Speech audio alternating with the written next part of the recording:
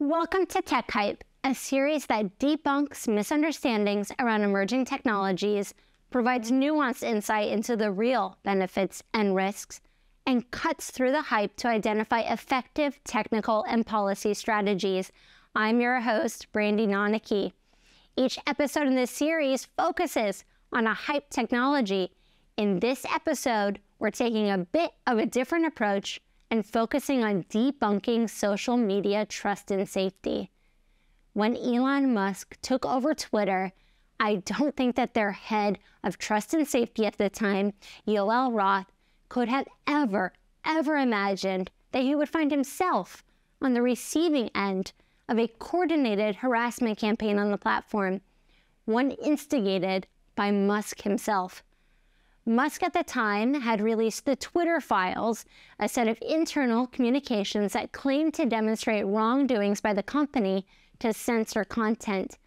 Much of those files consisted of Yoel's emails and communications he had with his team. Musk, our self-proclaimed chief twit, later took to Twitter and endorsed an out-of-context reinterpretation of an excerpt from Yoel's PhD dissertation in a way that led to a barrage of homophobic and anti-Semitic threats, which ultimately led to Yoel and his family having to flee and sell their home. While platform trust and safety teams are in place to mitigate situations like this, mitigate the spread of harmful content and conduct, their efforts have been facing increased scrutiny. I'm joined today by Dr. Yoel Roth, former head of trust and safety at Twitter and now a UC Berkeley Technology Policy Fellow, co-hosted by the Citrus Policy Lab in the Goldman School of Public Policy. Yoel, thank you so much for joining me today for this episode of TecHype. Thanks for having me. Of course, yeah. I think it's really important that we start with a definition. What in the world is trust and safety at social media companies? Trust and safety means a lot of different things at different companies and in different contexts. But the overall mission of the field is to make technology helpful, harmless, and aligned with the expectations of its users. I want to break those apart a little bit. In general, especially when we're talking about social media platforms, trust and safety has four main components. The first of those is safety.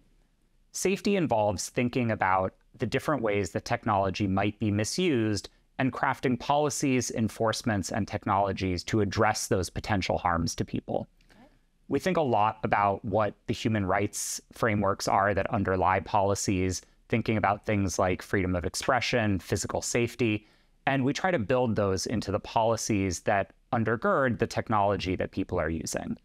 And so a foundational piece of trust and safety is ensuring that not only are people physically safe and protected from the harms that could be caused by others, but also that they themselves feel safe engaging with a technical system. The second piece of trust and safety is integrity.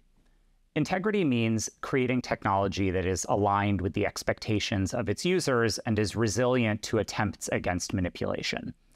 An easy example of this is anti-spam efforts.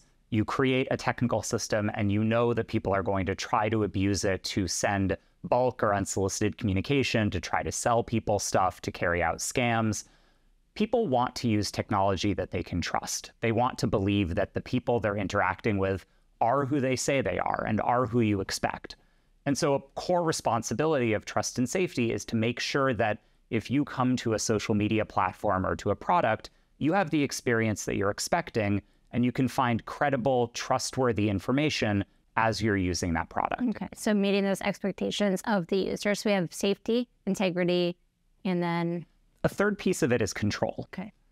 When people are using technology products, they want to feel that they're in the driver's seat. And a responsibility of trust and safety is making sure that those products give people the ability to manage their experience in the ways that they want.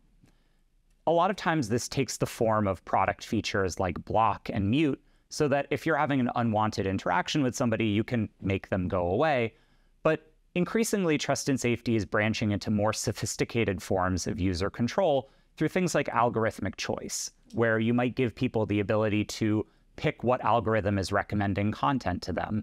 And those types of controls are an essential part of ensuring that it's not just the developers of a technology, but its users who are in the driver's seat. I want to get more into this idea of control later on, because I know there's pieces of legislation that will compel platforms to actually give end users more control over their recommender system. And my knee-jerk reaction is, can we be trusted with that power? So let's definitely talk about that a lot more. So we had, what did we have with safety? We've had safety, integrity, control. And then the fourth piece, and what I really think kind of undergirds all of this, is transparency. Trust in technology is built on understanding. People can't trust systems that they don't understand. And they would have no reason to trust me as a head of trust and safety or Twitter as a company if they don't understand why companies and people are making the decisions that they are. And that's built on a foundation of transparency, access to data, and an open understanding of how systems are built and managed. This can involve everything from transparency reports that explain how and why platforms are making decisions. Just this week, Elon Musk put the API behind a pretty big paywall, which is going to completely obliterate public interest research. Do you have any thoughts on that? I mean, $42,000 a month for 0.3% of the Twitter fire hose seems like a pretty unaffordable rate for a lot of the researchers that have been instrumental to building people's understandings of social media. It's always been interesting how, even though Twitter is not the biggest social media platform, it's by far the most studied. Something like 60 to 70% of all published academic research about social media studies Twitter. Why?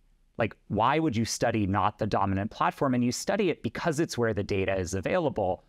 And it's always been such a highlight of Twitter that it lets researchers access data, typically for free, to help them understand what's going on the service. And that's certainly in researchers' interest because they have access to data.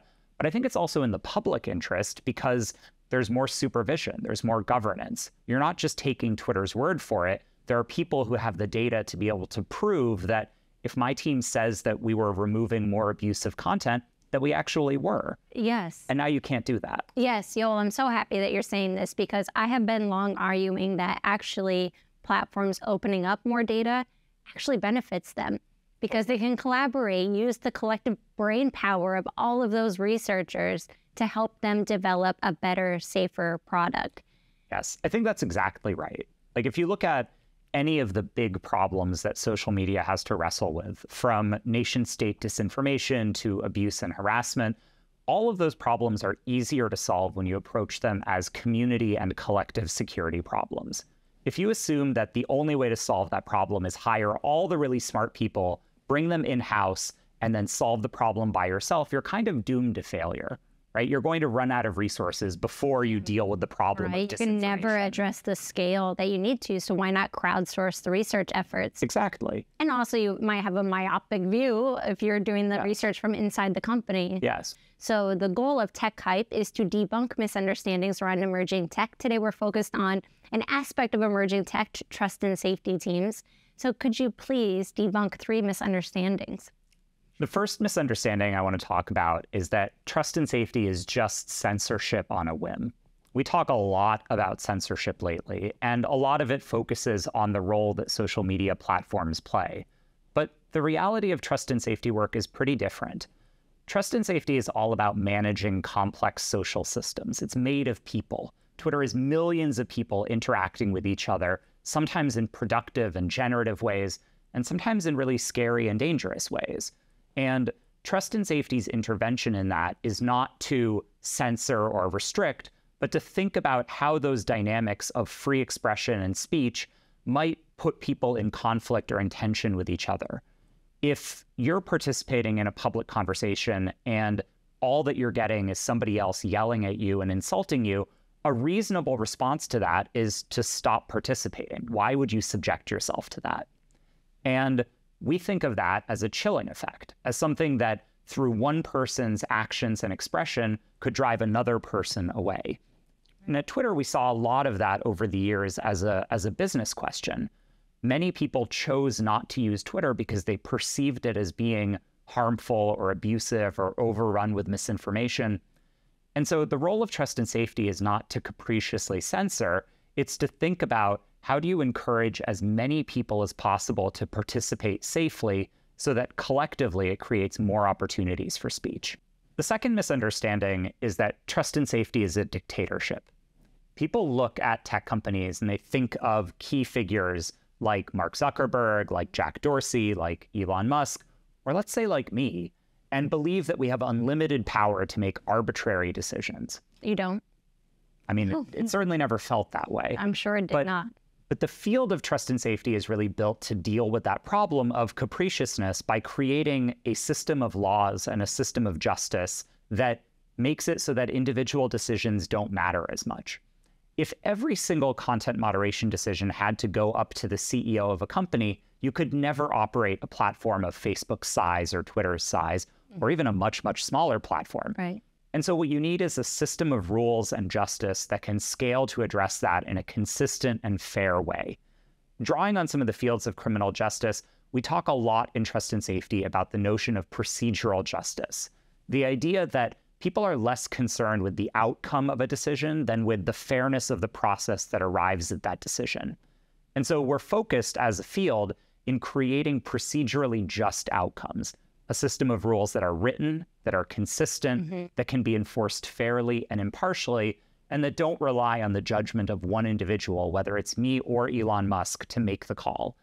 And so if you look at how these decisions get made in practice, it's very much about how the rules are crafted, how they're communicated, and how they're enforced, not about dictatorial judgment by specific individuals. Yeah, I'm really happy that you're talking about this procedural nature and that you said trust and safety as a field.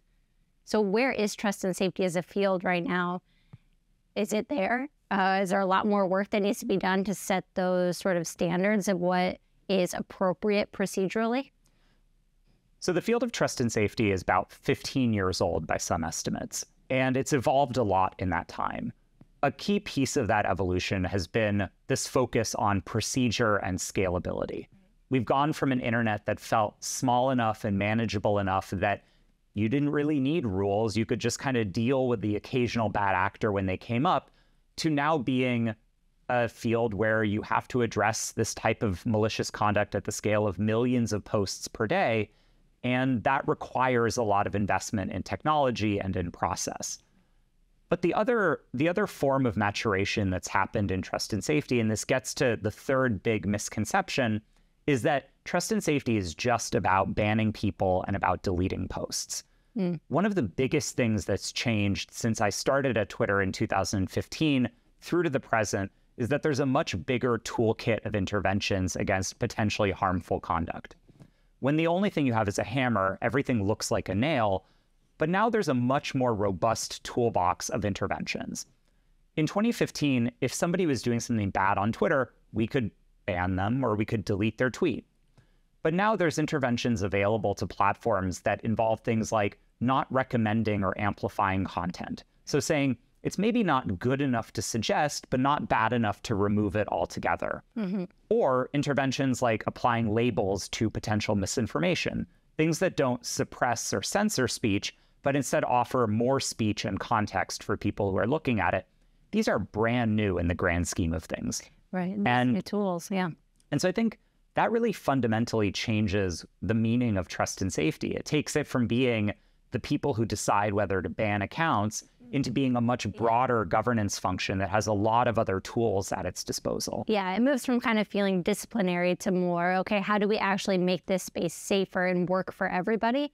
And I also imagine that the development of this toolkit was informed by research with academic researchers, and probably API access might have helped out that research. It did, right? I can say firsthand, when Twitter was building some of its new interventions in the content moderation space, notably our labels on misinformation, a big focus of that was informing it with empirical research.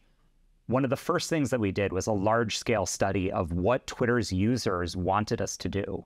A preponderance of Twitter's users around the world, in every market we operate, consistently said, Twitter needs to do something about misinformation. And when we asked them, okay, what's that something? There was actually a pretty big spectrum of responses. Some people said, get rid of it, I never want to see it. But actually, most people said, we want you to offer us credible, authoritative alternatives and context. And so we built the ability to do that. We built curation features that consolidated expert viewpoints and packaged them in an easy-to-use way. And we introduced new labels in the product.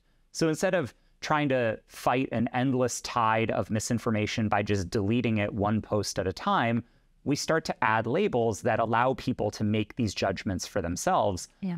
And that was, one, a community-sourced intervention, and two, a really powerful way of addressing these dynamics of harmful information without just resorting to censorship. So we've talked a little bit about the benefits and risks of where social media platforms are going. Let's talk a little bit about the benefits and risks of actual trust and safety teams. The biggest benefit of trust and safety work is that it yields meaningful real-world impact. In the good old days, we used to talk about the difference between things that happened online and things that happened IRL, in real life. And a lot of people have moved away from talking that way because they recognize that what happens online doesn't stay online. It has real consequences on people's lived experience. Trust and safety work directly intervenes in that. There's no clearer example than trust and safety reviews and reports of child sexual abuse media directly resulting in the arrest of child predators through reports submitted to the National Center for Missing and Exploited Children. This is something that every major tech company invests heavily in. Twitter invested immensely in this space, and we could see the results of that work. When Twitter would submit cyber tips, it allowed people to actually take action offline and arrest the bad guys. And that intervention is a really powerful thing that platforms have at their disposal, and that's at the core of trust and safety. The second benefit of trust and safety work is really its ability to protect and advocate for the most vulnerable users of technological platforms. A lot of times when developers are building software, they think about most of their users. They think about the majority of the community. Trust and safety's mandate is specifically to advocate for what engineers sometimes call the edge cases, or the corner cases. We think about what would happen if a human rights activist in a hostile country was using this? What would it look like if a drag queen was using it? What would it look like if somebody whose experience is not like that of an American engineer sitting in Silicon Valley was using this product? And that advocacy allows products to represent a more diverse global constituency of users, and also to make products that ultimately are better for human rights and better for humanity. People think of trust and safety as being a cost center, something that detracts from a company's bottom line rather than adds to it. And I would say it's really the opposite. Trust and safety is a driver of growth and retention on social media. Tarleton Gillespie has talked about how the product that's offered by social media platforms is content moderation. That's the differentiator. And people will choose to use services that have robust moderation, that is transparent, that promotes safety and integrity, that gives people control. And they'll choose not to use platforms that don't have that. That's a business objective. There is an imperative for C-suites to think about these issues because it's something that can drive growth. Yeah, absolutely. It can actually be a competitive advantage in the market. Absolutely. Okay, so you've talked about all the benefits, though. Are there any risks for trust and safety teams? So the first big risk of trust and safety work is thinking that it's one and done. You mentioned earlier this idea of whack-a-troll or whack-a-mole efforts. The truth is there's always going to be another. Trust and safety operates in an adversarial domain. It's the practice of addressing threats that are constantly changing and evolving and shifting, not only because the technology is changing, but also because bad actors and their goals and objectives are changing. There is no finish line for trust and safety work. And that might sound at one level like it's demoralizing because you're never done. But on the other hand, you have to recognize that what you are dealing with when you work in trust and safety are concerted attempts to manipulate and disrupt technology that should be operating in the public's interest. And so you can't treat this as something where there's a finish line or a mission accomplished moment.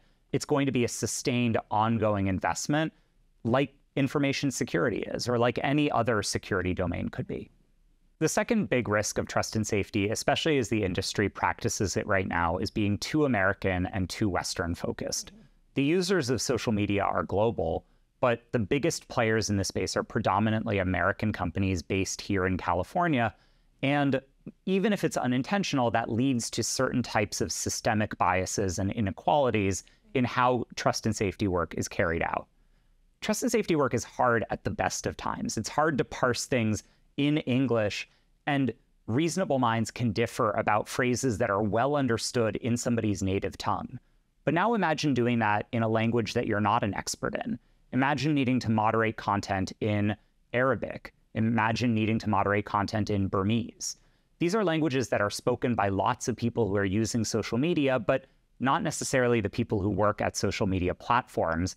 And that lack of context can sometimes be a major obstacle to robust content moderation. Yeah, there's too Western view on what should be left online and how to appropriately moderate content. That's right.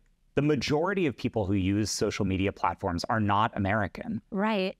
And I think if what you are doing is moderating just for an American audience or American regulators or Western press, you might be addressing your PR problems, but you're not meeting the needs of the majority of your users who live outside of the United States and outside of the West. So how do we address that? I think there's a few strategies. The first is build diversity into trust and safety teams, right? You need to have staff that are representative of the people who use your product.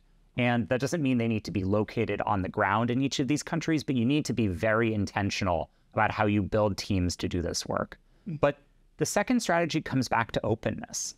If you turn trust and safety into a community effort empowered by open access to data, open APIs, then you can have all of your users around the world helping you solve these problems in nuanced, locally contextualized ways that you can't do if trust and safety is just a black box that lives in Silicon Valley. So how do we get the companies to actually do that, to support API access and research collaborations? When you talk to me, it's clear the value that it brings to the companies themselves, but we're not actually seeing that on the ground. Yeah. Look, I think if companies think about this rationally, it is the rational investment to make. But if they won't do it, I think regulation has a really important role to play here. I look at proposed regulation like the Platform Accountability and Transparency Act here in the United States that would modify Section 230 of the Communications Decency Act to make CDA 230 protections contingent on providing data access to researchers. And I think that's a really promising direction. Make it so that platforms have to make data available, and certainly they get legal liability protections as a first order result, but I also think eventually it's in the platform's interest. The DSA in Europe has similar provisions about requiring platforms to share data with researchers doing ethical public interest work. I think if platforms won't do it themselves, the law has a really important role to play in making this public interest research possible. So Yoel, you've talked a lot about the benefits and risks of trust and safety teams. You know, in the TecHype series, we always end on what are some concrete technical and policy strategies that we can take. So what do you think we can do? I think there's three critical steps here. The first is promote transparency at all costs. Thank you. We are dealing with a fundamental deficit of trust and understanding in social media. Even where companies try to do the right things, people don't believe that that's what's happening.